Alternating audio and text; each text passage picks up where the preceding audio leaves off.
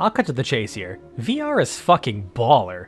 The enhanced perspective it gives you in games, on top of the freedom to use your hands how you see fit, really upped the feel of almost every game I was able to play in VR. Outside of a few exceptions, I found that I genuinely enjoyed most of the games more in VR than I did in the pancake version, but with enough caveats that I still wouldn't say it ends up being the definitive way to play, because generally it ends up being a harder way to play many games, since you really can't beat the precision of a mouse.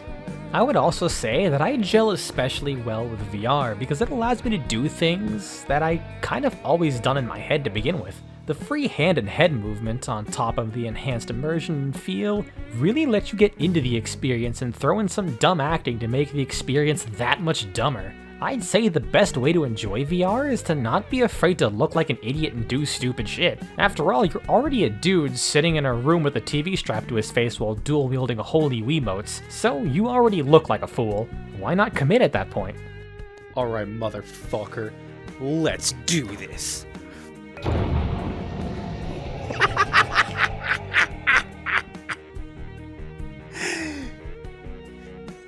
But before I go into the kinds of games that I've been experiencing over these last 3 weeks, I'll just quickly go over the pros and cons of the specific headset I have.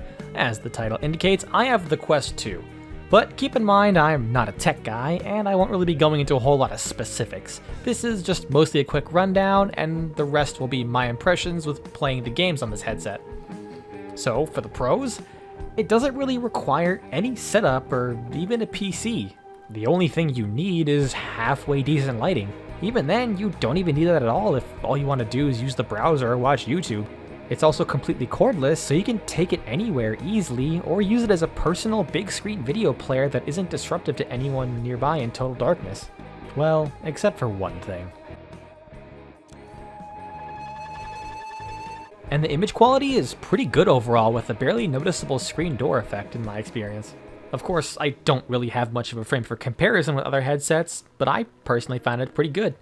But now for some of the more pertinent cons. The default strap and face guard are serviceable, but not great. Honestly, expect to replace them. Also, this does not come with the link cable to hook up to your PC, so you either need to order one or buy virtual desktop and hope your Wi-Fi is good enough. Also, do not get the Oculus cable. Buy a third party because it does the job just as well at almost 1/4 of the cost. $80 fucking before shipping for a goddamn cable is kind of insane. And the battery life, while it's untethered, is kinda dog shit. 2 to 4 hours depending on what you do, it's just not much at all. You can buy battery packs for it, but it's just another additional cost. And unfortunately, while it's tethered to your computer, you still have to worry about battery life. It just drains significantly slower, so it ends up being closer to 12 or more hours on a full charge. And lastly, Facebook. That's it really. If it wasn't for Facebook, I would give this headset a resounding, yeah, fucking buy it, due to the quality for the price point ratio, but it's made by Facebook, and because of their awful practices, if that bothers you, then that can be an unfortunate deal breaker. So with that out of the way, let's jump into what kind of experiences you can have with this. For this video, I'm only really going over games that are non-VR games with VR versions, official or otherwise. This is mostly because I'm currently more interested in games that are built without the restrictions of VR in mind and later being given support for VR to enhance them with the strengths of VR. I will give one last disclaimer before I talk about the game since it does impact some of the footage. I have a physical condition which makes standing without constant walking really painful, so I'm sitting down in a really low office chair until I was able to get a swivel bar stool for VR. Not only will some of the footage make me appear like I'm half the size I normally would be in some of these games, but in some instances I also have limited range of motion to avoid scooting around in my chair too much since I'm about 1 foot away from a deadly case of knee slamming into a wooden corner syndrome. Alright, enough prattling on. Time for Minecraft! By default, this game does not support VR. This can be done by installing Vivecraft, which provides you with a full VR version that you can play on any multiplayer server. The only downside is that if the server doesn't support Vivecraft, some features just will not work, like teleportation movement and accurate aiming for bows, since the arrows just come out of your head instead of the bow itself. This can be a bit of a turnoff since locomotion is an ongoing issue for VR due to nausea. I'm very lucky to say that I have absolutely no problems whatsoever adjusting, so I won't really be going into issues with nausea and the like, as I generally have had no issues with that.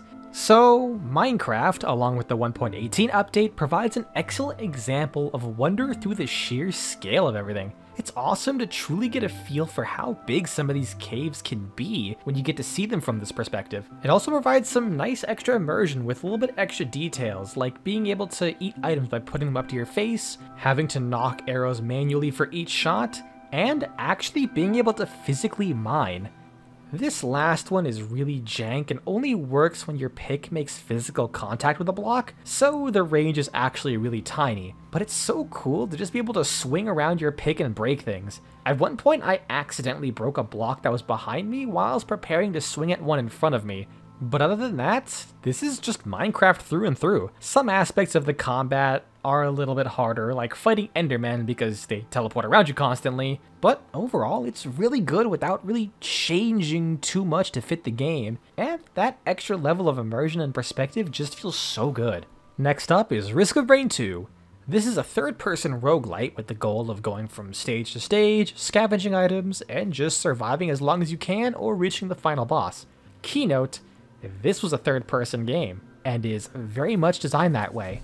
Officially, it doesn't have a VR version, much like Minecraft, until someone made a mod for it. This mod, however, is genuinely phenomenal. It definitely makes the game a little harder since you have a much more narrow perspective, and this is a game where enemies spawn all around you, but you can get used to it somewhat. After a few hours, me and my friend were pretty decent at the normal difficulty. Like Minecraft, this game offers a scale that doesn't really hit you until you play it in VR. I even played this game with a first-person mod prior and it was alright, but it didn't convey things as well as it did when you put it in VR. When you're staring at this character select screen, you really start to notice how tall some of these characters are and how big many of the objects are. The captain is a towering 8-foot tall behemoth compared to this probably normal human-sized huntress. Or the fact that the engineer's turrets are actually as big as him, which only registered to me until now. The same goes for the enemies themselves. The smallest enemy is as big as you and they only get bigger. Normally, when I see these basic Lemurians running around, I just see easy fodder. But in VR, when I see these 6 human-sized lizard men charging at me at the same speed as me, it's mildly unnerving. But on the other hand, when you're playing a character that's taller than them, you really do feel yourself towering over them. But what's cool is the level of detail this mod has put in. It isn't just some bootleg port. They go all the way. They made unique models for a few abilities, added special gesture controls for melee characters, and made some really smart decisions with how they handled movement abilities. Some examples include the engineer not having a visible weapon as he fires from the rocket pods on his shoulders, so they added a red button to the palm of his hand, so when you hold the fire button, he presses it down with his 2 middle fingers to charge. Also, seeing all these explosives fly out in VR is kind of amazing. This attack is one of my least favorite in the game, but when I see it in VR, it kind of feels fucking awesome. And that's another thing that I never realized about VR. Some of my least favorite characters kind of became ones that I enjoyed a lot thanks to that new perspective impacting how they feel. This one half melee, half range character who revolves around spreading damage over time is one I can't say I cared about much, but going full melee on this dude turned out to be super fun when I'm physically launching myself into the air in order to try and swipe at these annoying as fuck aerial enemies. Another detail is on Bandit, who has a big shotgun. If you bring your second hand close to it, you can now two-hand it for improved stability. This is great because he has an alternate version of this gun where it becomes a long-range rifle. The only thing that makes me sad is that when you use this special ability to pull out a revolver and just blast someone to reset your cooldowns, it doesn't appear in your left hand like it does in the third-person animations. I fully understand why, since you're already aiming with your right hand, but it would feel so fucking cool if you could just pull out a revolver with your left hand and just blast someone and go back to shooting with your right hand. That said, this game will likely make the more VR-sensitive people out there very sick. There's almost no comfort measures outside of an obstructive border when you move and snap turning, and Risk of Rain 2 is a very fast game. At the start, it's okay, but in a good run, you have to get a lot of movement speed if you want to survive, so you're just running at incredible speeds. Also, there's Loader, who has a grappling hook that allows you to fling yourself at massive speeds to punch people in the face. It feels so good to me, but I can imagine the more sensitive people are probably vomiting just thinking about it. But aside from details like that, this is just harder Risk of Rain 2. It still plays the same, it just feels so much cooler. That's gonna be more or less the running consensus with the rest of these games. They all play roughly the exact same, but they just end up being a bit harder with a different feel to them, and usually for the better, even if they don't become the definitive ways to play it. After that, we have Payday 2. I have a slightly more detailed 1-minute review about how good of a port it is, but in essence, the port is very good. They reworked so many aspects of the game to work in VR, even down to mechanics that you just can't do without VR, like being able to use melee and your weapons at the same time, or being able to shoot while interacting with things. It can feel a bit weird since weapon accuracy is unchanged from the Pancake version, so some weapons you can definitely feel how inaccurate they are. But the biggest strength about Payday 2 in general is the feel. And by extension, the VR version is even better for that. By itself, just walking up to a group of cops and blasting them with a shotgun loaded with Dragon's Breath shells is pretty good fun. But turning the corner, pulling out a minigun, manually two-handing it, and then just holding down the trigger until everything is dead is just an amazing fucking feeling. The movement can be handled almost entirely via free movement with the stick, but there's also an option to use teleportation. But even if you use free movement, you still need to use the teleport in a few areas since there's no way to jump normally or attach to ladders.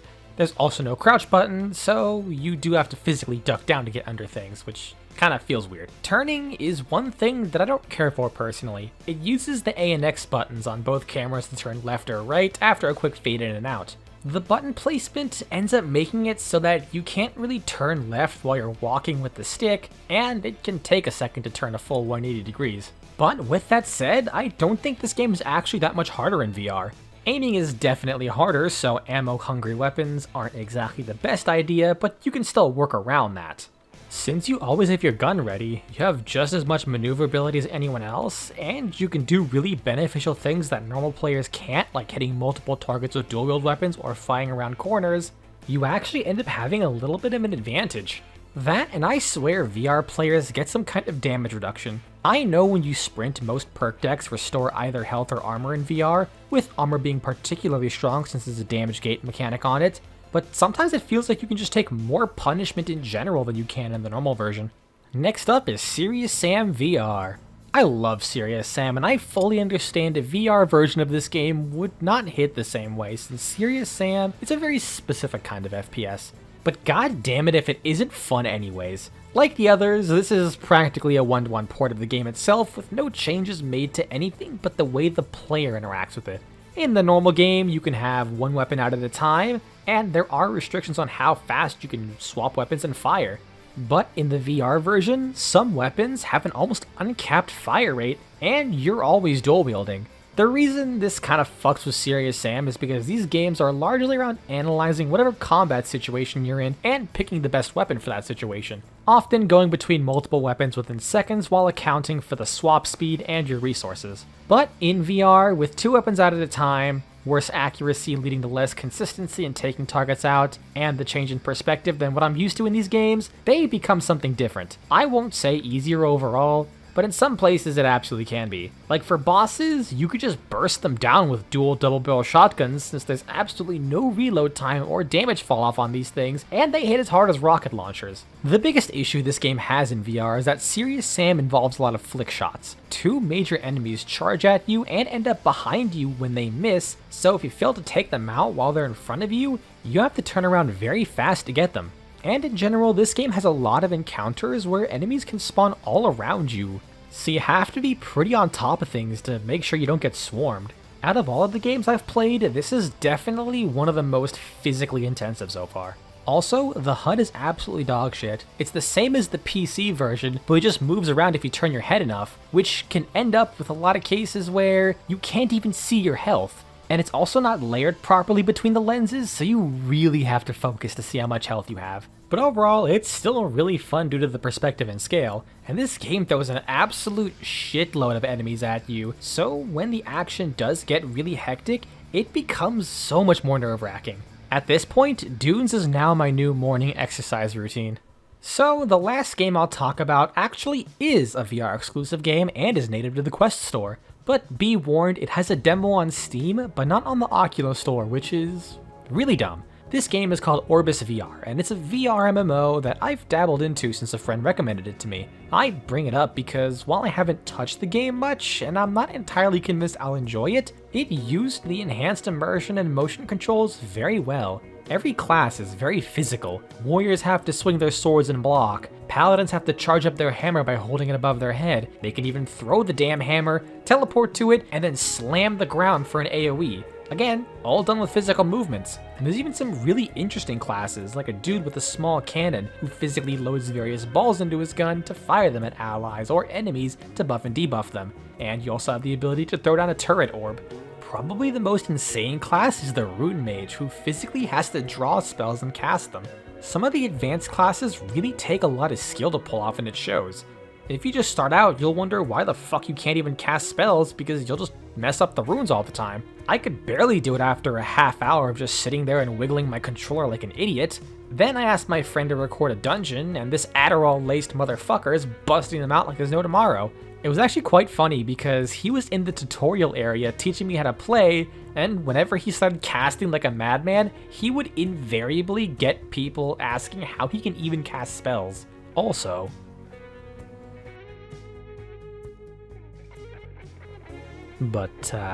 okay, there's one last feature I guess I should talk about, and let's be honest, most people probably thought about it at some point as a passing curiosity, so I took the liberty to answer that. So yeah, adult performative arts. I decided to watch a couple videos on the native Oculus browser just to see what kind of a hellish dystopian future we can expect to live in. The answer is that it's weird.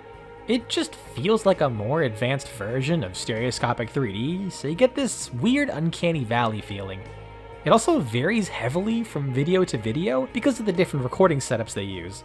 Some look fine, others look really off like you're permanently cross-eyed and you have to try really hard to focus, and others are actually unwatchable. This could also vary based on headsets as well, I'm not sure. The effect kinda worked, I'll admit, but I can't say I really enjoyed it. But now you know what to expect. So yeah, that's VR. It has been a phenomenal experience for the past few weeks, and some of the most fun I've had in a good while. Playing non-VR games that have VR versions has given new life to many of them, and I can't wait to see what other crazy VR games or games with VR versions are out there. And you can bet that going forward, if there's a VR version of a game I review, I will mention it. I would actually commit crimes to get my hands on a Death Stranding VR, like jaywalking.